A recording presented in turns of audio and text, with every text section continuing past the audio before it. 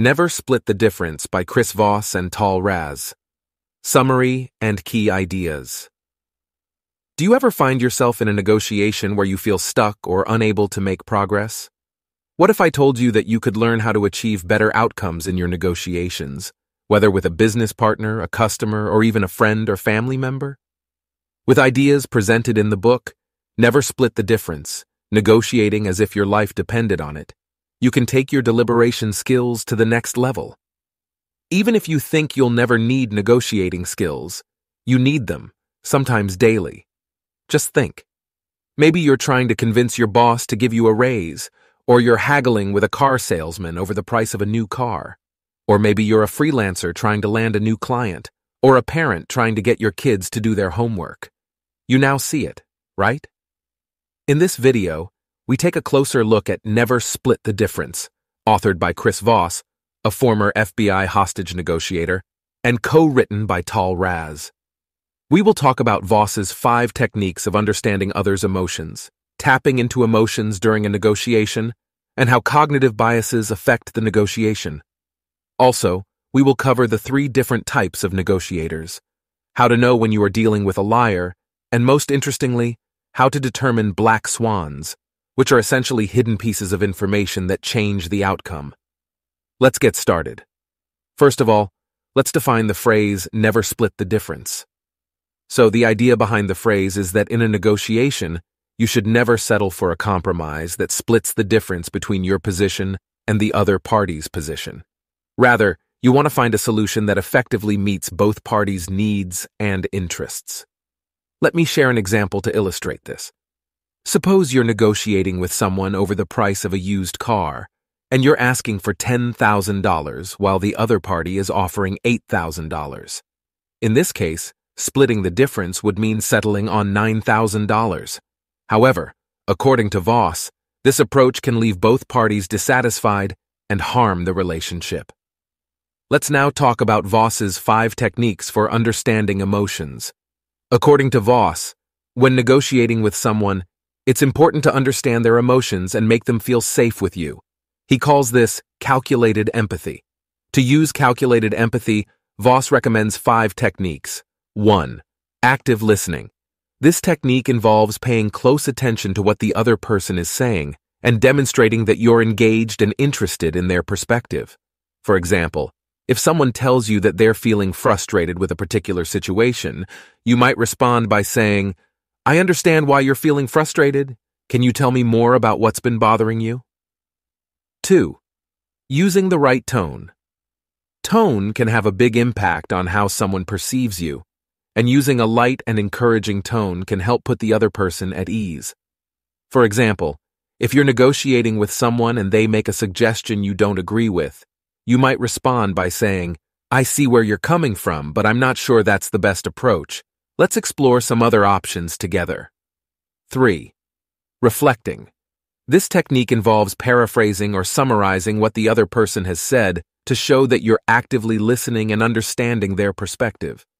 For example, if someone tells you that they're feeling overwhelmed by a particular task, you might reflect back by saying, "It sounds like you're struggling with this task and feeling like you don't have enough support.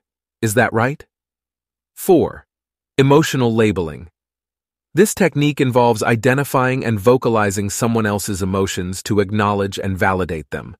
For example, if someone expresses frustration with a particular situation, you might label their emotions by saying, "It seems like you're feeling frustrated and like your needs aren't being heard. Is that right?" 5. Accusation audits. This technique involves preemptively acknowledging and addressing any negative perceptions or accusations that the other person may have about you. For example, if you're negotiating a salary with a potential employer, you might start by saying, "I know that you might be concerned that I don't have enough experience for this role, or that I might not be the right fit for your team, but I want to assure you that I'm committed to growing in this position and contributing to your organization in a meaningful way." Now, Voss also suggests giving your counterpart a sense of control over the situation. He recommends asking open-ended questions with how or what to achieve this. For example, if you're faced with an unreasonable price, you can ask, "How am I supposed to do that?" to prompt them to come up with a solution. Once you've established a connection with your counterpart, it's important to elicit the right responses from them. Surprisingly, Voss warns that a yes response can be misleading because people might say it just to end a conversation. Instead, he suggests asking questions that prompt a no answer. Saying no can make someone feel in control and help them set boundaries. To get them to say no, Voss suggests asking questions designed to prompt negative answers, such as mislabeling their emotions or asking what they don't want. Let's see how you can bring others around to your way of thinking. So, the first telltale sign that you're making progress in winning someone over is when they say, "That's right." But how do you get them to this point?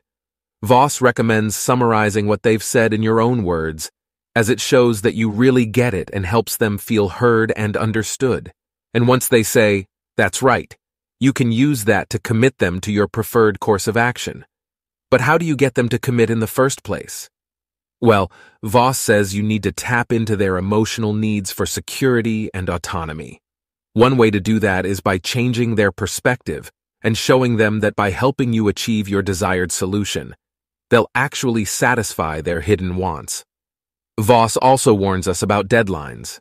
Your counterpart might try to use them to pressure you into making a deal, but Voss argues that deadlines are almost always arbitrary and rarely trigger the consequences we fear. Michael Lewis describes in his book Moneyball how Billy Beane, the general manager of the Oakland A's baseball team, used the trade deadline to his advantage by taking advantage of desperate teams looking to offload star players in exchange for anything of value. By exploiting the time crunch, Beane was able to acquire top players while giving up very little in return.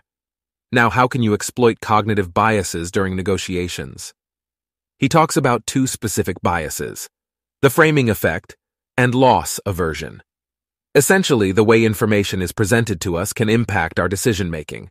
For example, marketing milk as 99% fat-free versus 1% fat can influence whether health-conscious consumers are more likely to purchase it. Also, people tend to fear an equal loss more than they value an equivalent gain, which is something you can use to your advantage when negotiating. Now, let's say you've agreed with your counterpart, but you're not sure if they'll follow through. Voss suggests using open-ended questions to keep them engaged and committed. By asking questions like, "How can we ensure that we follow through on what we've agreed to today?" You're making your counterpart feel like they're part of the solution. Another interesting thing Voss mentions is that you can observe your counterpart's language cues and speech patterns to see if they're truly involved in the decision-making process.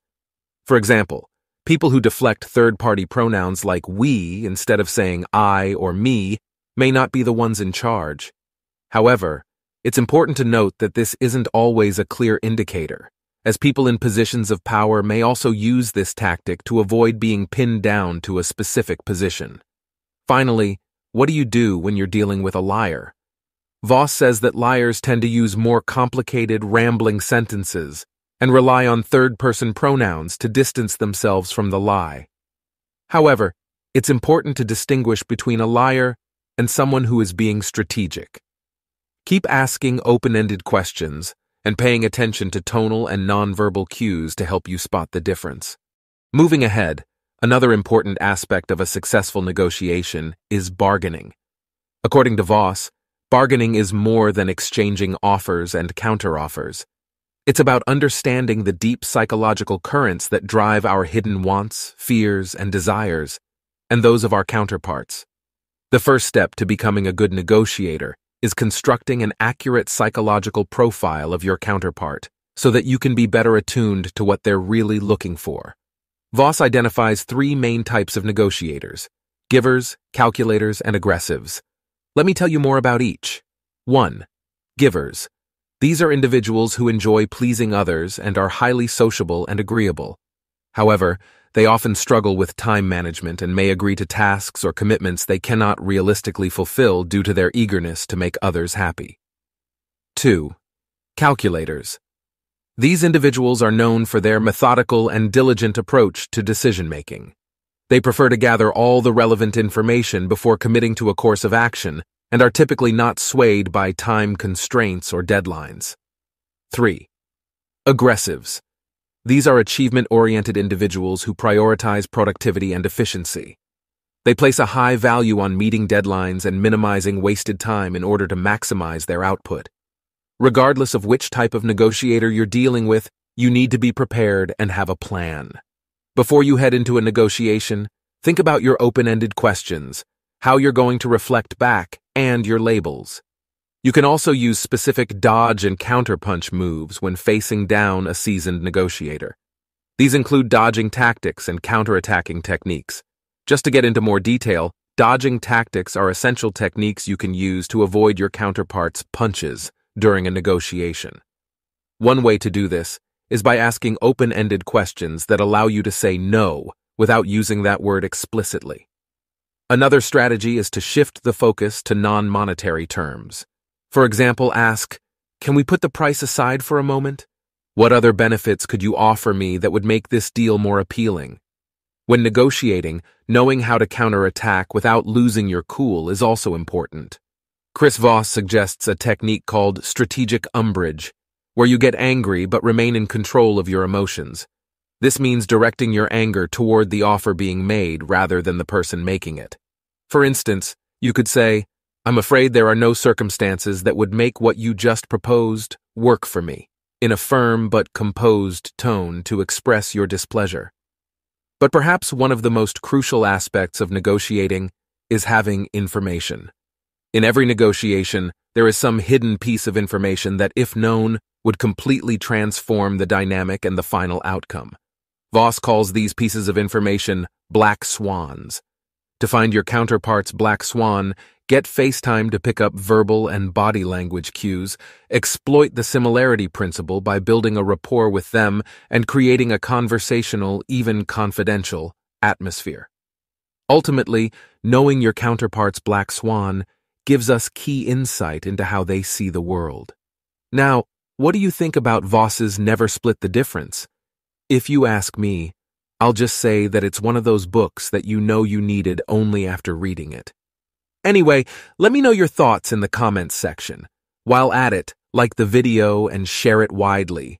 Check out the 30-day free trial audiobook in the description, and remember to subscribe too for more content like this. Thanks for watching.